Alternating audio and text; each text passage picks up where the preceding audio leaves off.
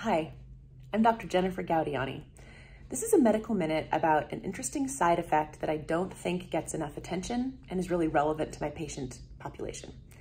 There's a medicine called Singulair, also called Montelukast, which is a leukotriene inhibitor often used in folks with asthma or in a population I care for a lot, mast cell activation syndrome. It's really, really effective. It's a great med for allergies and asthma. Here's the thing. It can cause severe suicidal depression, like cause it. So for somebody who's been dealing with mental illness for a long time, they might start taking a new med that helps their allergies and then a month or two later suddenly feel critically, terribly depressed and just think, oh, I'm going through another stage. It's the medicine.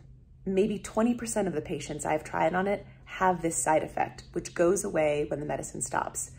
Think about meds whenever you have symptoms. For more, go to www.gaudianiclinic.com.